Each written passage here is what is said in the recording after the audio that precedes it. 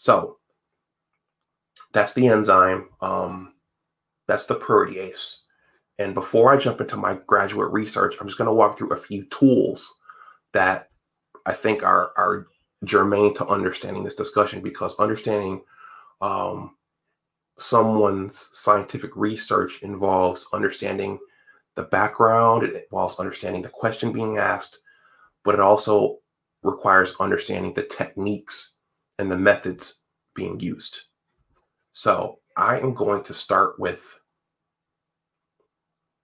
an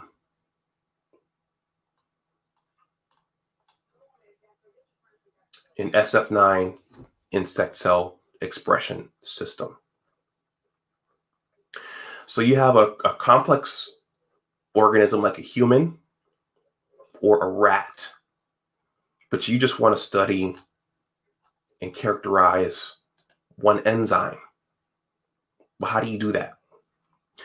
What I'm about to show you is analogous. When I was doing this, in my mind, it was analogous to farming.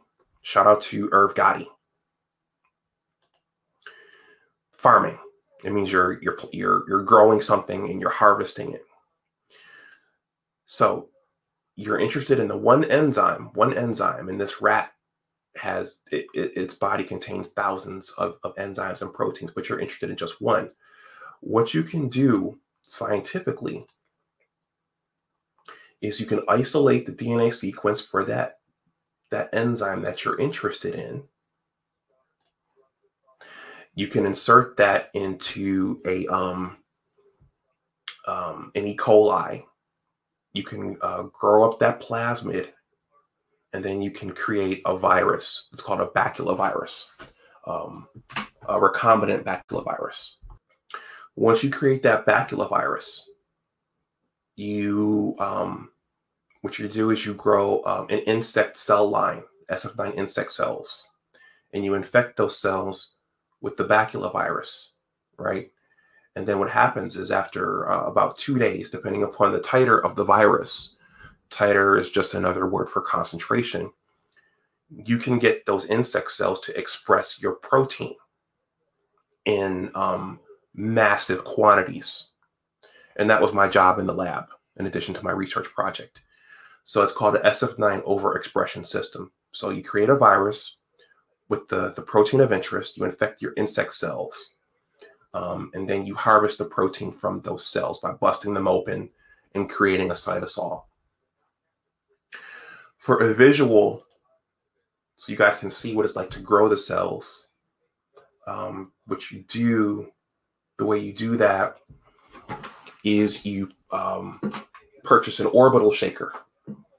This is an orbital shaker from Innova. We had a big one like this, and we had a small one. And those flasks on the inside of that orbital shaker contain medium, and they contain the insect cells. So this spins around. Those cells are spinning around continuously, dividing until you infect them with the virus. And then 2 days later, they become nice and plump. And then you bust those cells open. I won't get into how I did that, but you create a cytosol. And then what you do at that point is you pass that cytosol over a column. In our lab, we did a lot of column chromatography. And all that I'm going to say here is that what you're trying to do is you're using a solid, a stationary phase matrix here represented by the blue. You're putting your cytosol with your protein on over the top, and you're using that stationary phase to isolate purified protein. So that's what we're doing. That's what we did. This was one of the basic techniques of my graduate advisor's lab, was generating massive amounts of this protein in vitro so we could study its activity, so we could study its biochemistry, and so we could study how it interacted with other proteins.